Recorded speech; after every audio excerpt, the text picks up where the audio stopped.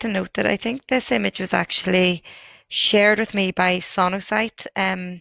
It was because I can see their logo in the corner, and just because the way this presentation has uploaded into the big screen, we're not seeing it. So I'd like to just credit this image here to Sonocyte and thank them for kindly sharing this image with me. So when we look at the linea alba through ultrasound, I like to first of all look at it through its length, from sternum or from xiphoid to pubis. So what that looks like is this. You can see as I move the probe, we're getting the visualization of what I'm seeing on the screen. And I'm simply going down. This is obviously on a male model and an intact linea alba. You can see where we went through the belly button there. We lost, it nearly looked like there was a hole in the linea alba. There isn't, that's just the belly button and the tissue that we have there. And you can see the thickness of the rectus abdominis here at the end.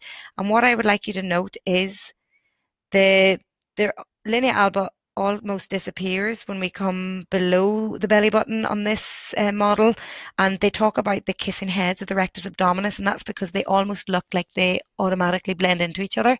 I'm just going to play that again. So as we're going down through the length, we can see the rectus abdominis, the linea alba here.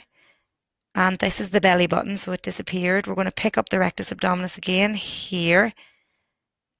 And we're going to finish with the rectus abdominis, nice big muscle bellies here. No real linea alba defined, it just blends to each other.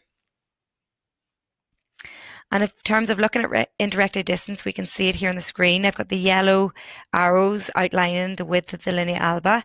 Just at either side, you can see the symmetrical image or the mirror image of each rectus abdominis muscle belly. They're not always an exact mirror image. You may have atrophy at one side, but it's just to be able to start orientating what we're seeing here on the screen. If you don't use ultrasound, don't worry if all you can see is black and white and shapes and you can't understand or make out what I'm talking about. Ultrasound and developing your awareness to see what is on the screen takes practice and learning, and you really have to train your eyes. You have to know your anatomy really well to be able to differentiate between structures, and you need to know what you're expecting to see to then pick up on abnormalities. As physiotherapists in pelvic health, we are not diagnostic in our use of ultrasound imaging. I'd like to highlight and make people aware of that. I'm currently on a framework and a panel creating the first scope of practice guidelines within the UK for use of ultrasound imaging. So as pelvic health physiotherapist, I'm not diagnostic. In my use of ultrasound imaging, I can use it to supplement my assessment, which I'm doing here. Whereas other physiotherapists who have done their postgrad certification in ultrasound imaging are diagnostic. So they're musculoskeletal sonographers, but there is a difference. We can also look at the same visualization and start to become more extensive in our anatomical mapping. So the rectus abdominis muscle bellies we're seeing here, linea alba, the anterior rectus sheath, so it comes up brighter or hyperechoic. The posterior rectus sheath again should come up hyperechoic, and it should envelope the posterior or deeper proportion of the rectus abdominis on each side. The transversalis fascia, which is deep to the posterior rectus sheath, subcutaneous fat. So that's the outlining of the more detailed anatomy.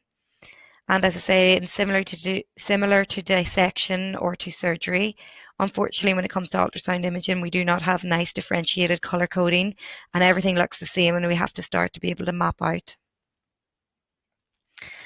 You can move off onto the rectus abdominis muscle bellies and have a look at them, and you can look at them at different lengths along the abdominal wall. You can take, I'm just showing the outline of the rectus abdominis. You can take a measurement of the rectus abdominis muscle thickness and have that in record. You can see here that it's calculated a distance or a thickness of 0.88 centimeters. And that's something that you can then implement a rehab program and come back to that exact same anatomical location to remeasure to see if there's been any hypertrophy. And if we go to look at that tension, so I talked a lot about the role of transverse abdominis involved in tensioning of the fascia in the abdominal wall. We've spoke about how Diane Lee's research really identified the the idea of a distortion index or the idea of being able to pre-tension the fascia and the connective tissue in the linea alba before we load it. So what we're doing here, I've just simply cued someone to do a pelvic floor contraction, and when they do, you see a tension in here. So it's going to happen again, and you'll see this tissue tension, and it's almost like the rectus abdominis muscles lengthen laterally slightly, so they pull laterally somewhat. I'm going to play that again so that you see. So when the point that we tension it is here, they're doing a pelvic floor cue.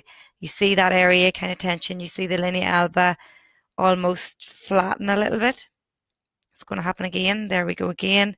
It's as subtle as that, but that's how you can start to see if someone's anatomy is communicating with each other, if by doing the pelvic floor recruitment, are they getting that co-contraction with transverse abdominis, and is that resulting in the desired tensioning at this midline abdominal wall?